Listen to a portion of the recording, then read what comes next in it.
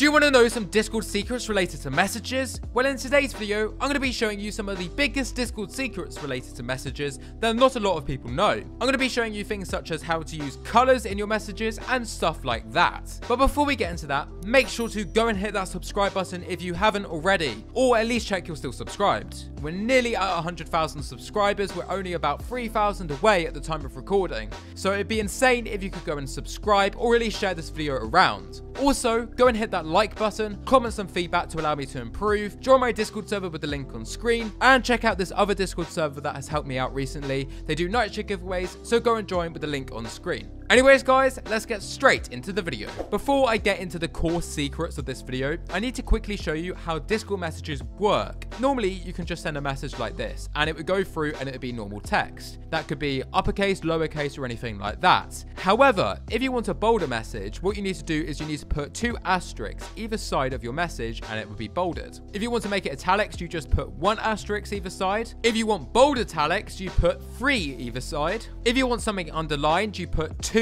underscores either side of the message. If you want to bold underline something, then you put 2 underscores either side as well as 2 asterisks. Do it like this. If you want to italics underline something, then you put 1 asterisk either side with 2 underlines as well. If you want to strike through something, then you put a tilde, I think that's what it's called, a tilde either side of your message. If you want to quote something, then what you do is you put an arrow like this just before your message. If you want to put a dark background behind a message, then what you do is you put 1 grave accent either side of the message. If you want to use code blocks like this one here, which is going to be important for the colors, then what you're going to have to do is you've got to put 3 grave accents either side of the message. And then it goes like this. Now you have the ability to know what to do when it comes to colors. So let me quickly tell you about the secret colors that you can use in your messages on Discord. To use any of the colors on Discord, you're going to have to use code blocks, which means you've got to use those 3 little grave accents before and after the message. Now this is important. So what I'm going to do is I'm going to go through all of the colors that you can use to my knowledge. So the first one is red. So what you're going to want to do is you want to type diff, D-I-F-F on the top line of that message. Now you're going to want to go shift enter to go down a line. And then what you want to do is you want to do a little dash, you know, the minus sign. That is going to allow you to type in red. So I can say, for example, subscribe, which you should totally go and do. Then if I close that off with the 3 grave accents, it will allow me to send, and then you go, it is red. The next one down is orange. Now what you're going to want to do is you want to use a square bracket on the second line and put CSS on the top line. You can type anything in those square brackets. So for example, I type, and there you are, it is orange. And now if I go to the bottom line, press enter, it sends. That is orange text. The next one I'm going to show you is a yellowy color, and this is something which is pretty easy, and all you do is you just type. The next one I want to show you is yellow. So basically on the top line you put FIX. Now you don't need to put anything special on the second line. You can just type away. So for example, and there you are, it is yellow. You literally just do that, fix, and then type anything you want on the second line, and then you send it, and it is literally just that. As you can see, I used that up here, and I've used it here as well. The next one is blue. So basically, again, you open the code block, then you put INI, so like INI, on the top line, and then on the second line, you put another square bracket there, and you can type whatever you want. You could start with a space afterwards, or you can just type straight away after the square bracket. So for example, this time,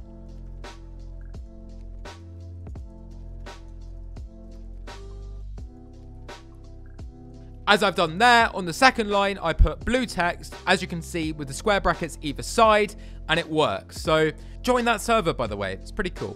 Anyways, let's go over to the next color. So the second one is a bit of a moss color. It's like a moss green sort of color. And on the top line, I put diff, D-I-F-F. On the second line, I put a plus sign, which you have to do for this to work. And then you can type whatever message you want after that. So the next one I'm showing you is a turquoise color. There are 2 ways of doing this one, so let me show you the first way. The first thing you do is you type YAML. You can then put anything on the second line that you want, and then you close off the code block and you can send it and it works. The next one down is the same sort of color, but what you type is you type bash on the top line. This could be BASH on the second line. Then you put basically anything you want, again, just in quotations. It has to be in quotations either side, and then you can send it in the code block and it sends as that color. Then the final one is a bit of a darker yellow. It's quite like a gold color. So what you do is you type AP IPACHE on the top line. On the second line, you type a percentage mark. You then do a little bracket like this. It's like this squiggly one with a line in the middle. I forgot what it's called. Editor, put the word for it on screen. And then you type whatever you want within these brackets. You have to make sure there are no spaces between them. If there are spaces, then unfortunately it won't work. So basically you use an underscore to type between the words, and then you close it off with that bracket again.